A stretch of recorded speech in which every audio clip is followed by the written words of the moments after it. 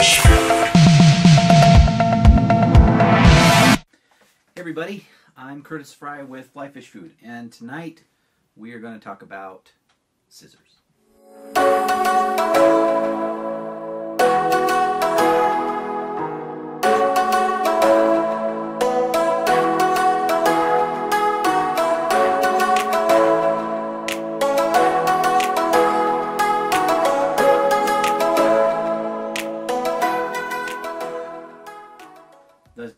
The title of our video is which fly tying scissors are best.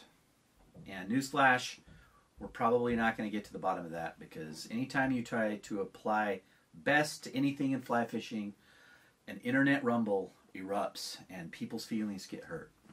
So as to avoid all that, tonight I'm going to talk about some of my favorite styles of scissors and what they're used for.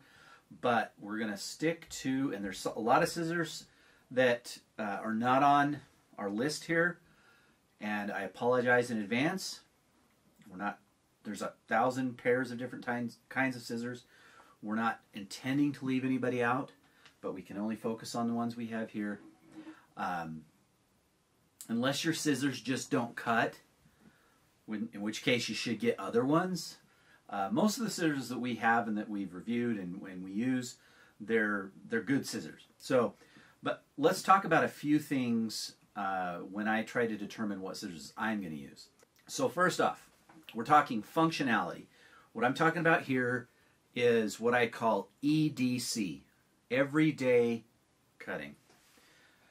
Every scissor out there, and there's bunches of different ones, is going to have a specific use typically in mind.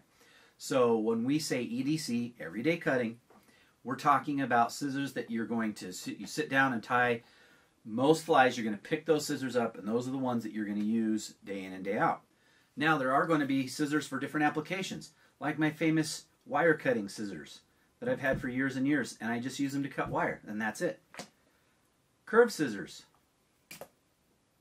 Synthetic awesome Dr. Slick scissors that I use to cut anything that I don't want to ruin my other scissors on, and are still too good for wire. Hair thinning scissors. And the list goes on and on. So there's a lot of different types of scissors, application-wise, that we're not going to get into. But what we're focusing on today is just nitty-gritty, everyday cutting scissors. And what are some of the things you look for in a good pair of scissors?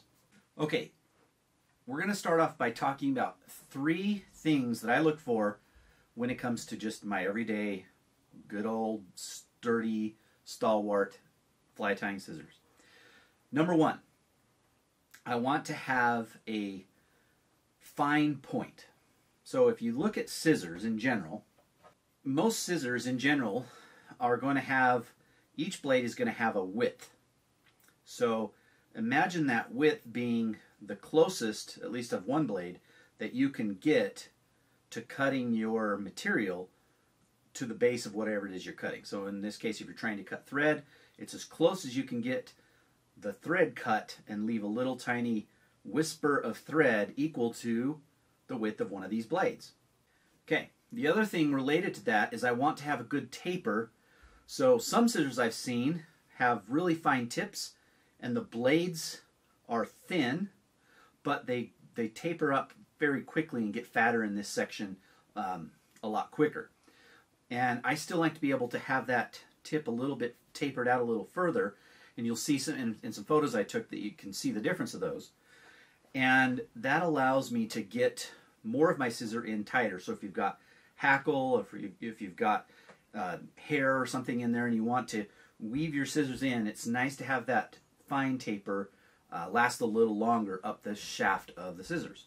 Okay, now another thing that I always look at when it comes to scissors is the blade sharpness. And when I say sharpness, I mean, you could probably take most fly tying scissors on the market today, and if you were to cut something down in the V area or down closer to the joint, it's going to cut it. What we're talking about is way up here in the tippy top points. Can you cut like some synthetics, or can you cut one fiber of material, one little tiny piece of thread? And if you can do that, that means the scissors maintain its edge and sharpness all the way to the very tip-top point, then that's a good pair of scissors. I've seen a lot of scissors that do well cutting in, 90% of the blade, but when you get up to the very tip-top there, that's when they start to have some problems. Okay, and then the third thing is I like the scissors to maintain their edge. So I've tied with scissors that are really good, that lose their edge within a couple of months of solid tying, which isn't bad depending on how much you're tying. So, but that's not ideal. If you're spending 30 bucks for a pair of scissors, you want them to last a little bit longer than a couple of months.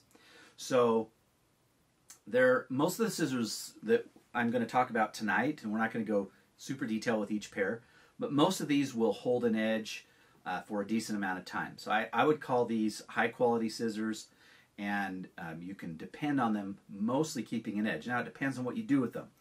If you're going to cut EP fibers all day long, they will lose the edge quicker. So if you have synthetics, other things that are, if you're cutting foam or plastics or paper, maybe opt for a different pair of scissors so that you don't dull your really good ones.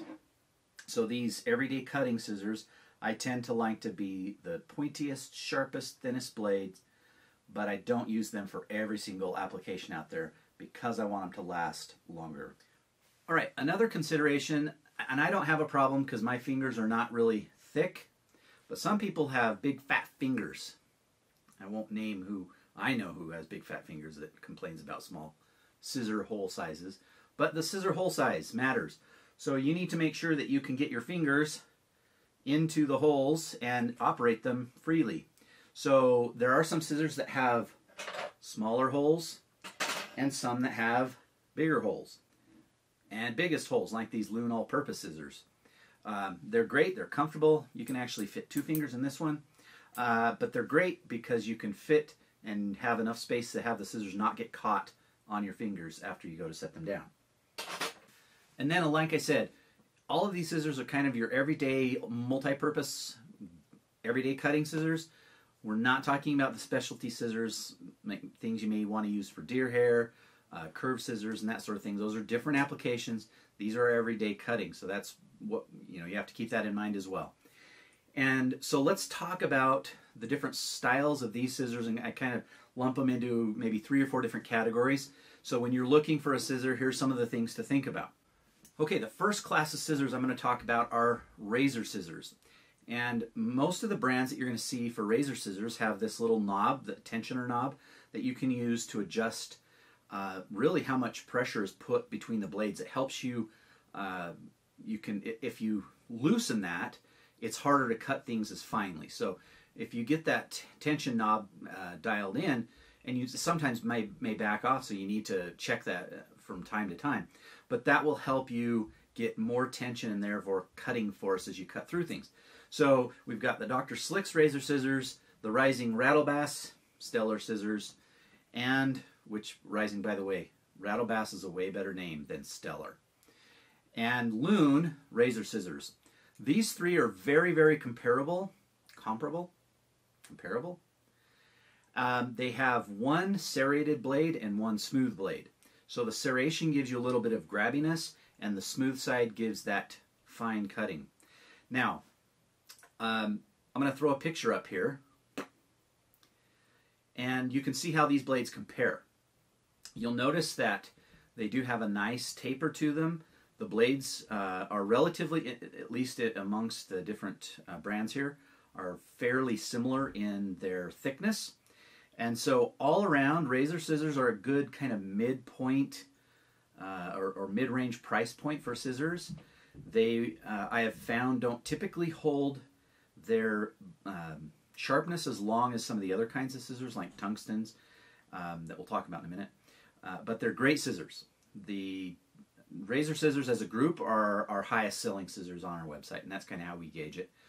We don't go around advocating a specific kind, but the razor scissor types are very popular. So again, these are a good choice for everyday cutting. They'll cut everything from thread on up to 2-foot diameter logs. It just takes you a little longer. Now, next. Well, actually, one other one. Tiemco has what they call a razor scissor, and it's one of the ones in the group that doesn't have the little knob. These are probably, for me at least, has overall the longest tapered, finest tipped, sharpest and thinnest blades out of all these, and you can see that in the picture here. But we're going to go through these types and kind of compare them, and so you can see how the blades differ. Okay, another group of scissors is what I would just call kind of our all-purpose scissors. So Dr. Slick and Loon both have what they call the all-purpose style scissor, and so these actually do have fine points, and they've got good tapers on them. They're usually priced lower than the razor scissors, so if you're a little bit more budget conscious, then these all-purpose scissors will be good, and they're still going to cut and have that fine tip in there for you. And then kind of the last category are just some odds and ends ones, and I'll throw in there the tungsten scissors. Dr. Slick and Tiemco both have a tungsten, and these are coincidentally both have black handles. They're very durable, probably the most durable of the scissors that we're featuring here today, and they also have very fine tips.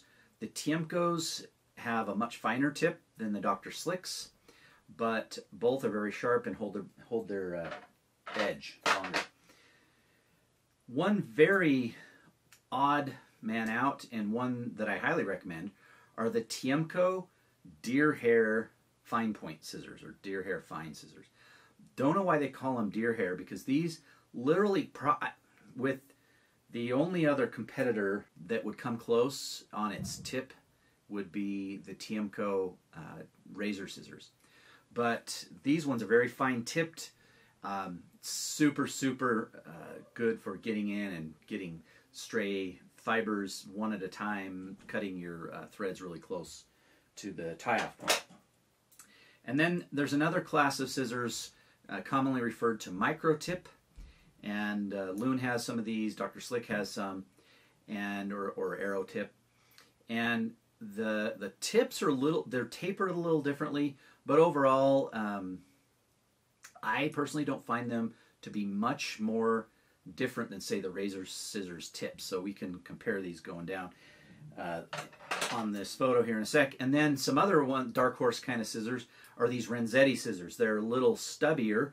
The taper is a little thicker, quicker, but these will get in there, and they're very fine tips. They will get in there and cut anything. They hold a blade like no other. And so these are great scissors as well. So these are what I would call our everyday cutting scissors. And so now let's go through them and look at kind of a comparison. I meticulously stacked these like the big nerd I am, and finally got a good picture so that we can compare against. So let's start at the top. All right, because the razor scissors have that little knob, I can't stack them all at once. So we'll throw up this picture again, which is just of the razor scissors compared between the three of them, Dr. Slick, Loon, and Rising. And again, they're very similar. Now let's switch up to the main comparison photo, and with starting with the Loon razor scissors on top, and just working our way down. Now, as you work your way down, you can see, as this is close up, there's a pretty big difference on some of these scissors with respect to how fine the tips are, how thick the blades are. You can't tell sharpness, and how well the taper comes to a more gradual taper on the blades. So right below the Loons, you see Dr. Slick all-purpose, and like I said, if you look at those, they're relatively inexpensive. They've got a really fine point and thin blades, so they're a great choice overall. Okay, below the all-purpose Dr. Slicks are the Dr. Slick micro tips. These ones, again, I'm not a huge fan of micro tip moniker because, in my opinion, the all-purpose ones look to be a little finer at this angle. If you look at the other angle, the scissors kind of have a little bit of a different shape taper if you look at them from the top, and so it does look finer in that respect. Jumping down from that, we have the Loon all-purpose. So kind of in that range, we've got 3 different all-purpose scissors. The Loon ones are also very tapered, probably a little thicker than the Dr. Slick, but again, not a big difference that you're going to notice in day out tying. All right, the next ones below those are the Tiemco tungsten scissors. And right off the bat, you can see a very marked difference between anything above that pair of scissors. You can see they come to a microscopic point, and the taper is pretty decent. And again, with them being tungsten, they are super durable. So I'm a big fan of the tungsten in general, but specifically the Tiemco tungstens. All right, one step down from the Tiemco tungstens, we've got the Renzetti scissors that I showed. And again, you notice the blade is not as long, and but they still have a very fine point, and the blades are nice and slender. So you can get in and cut very fine things with those. They're great scissors. Now, below the Renzettis are the Dr. Slick tungstens.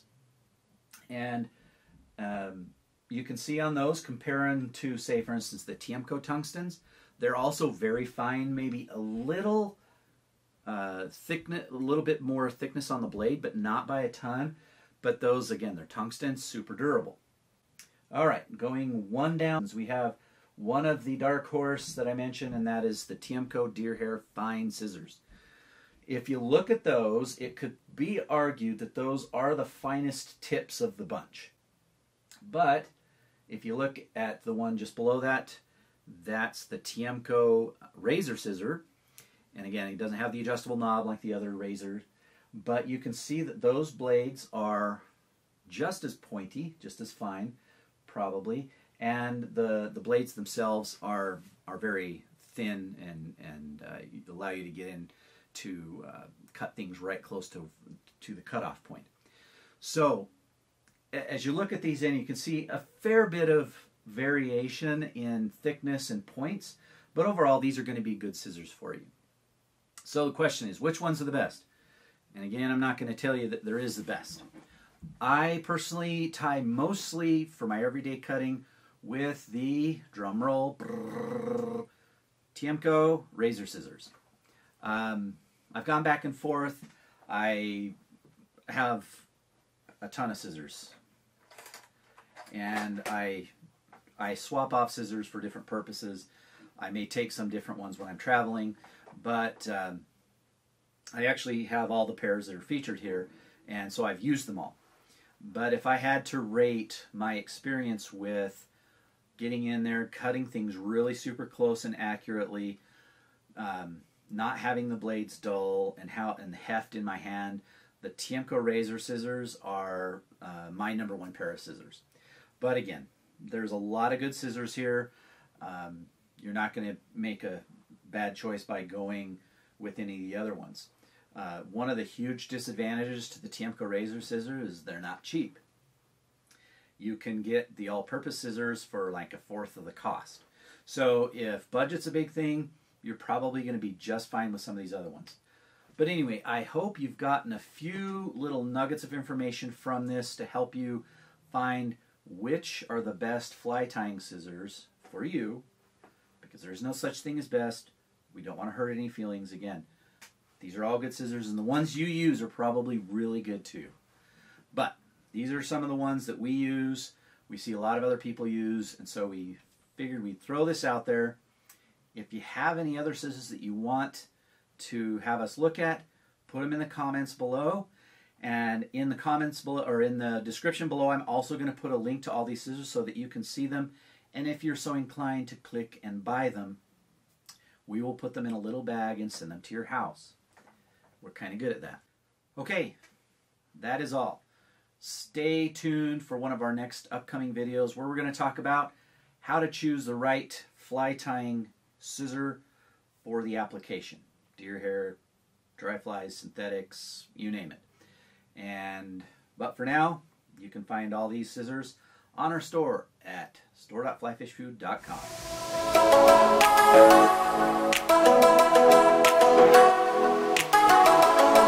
Bye.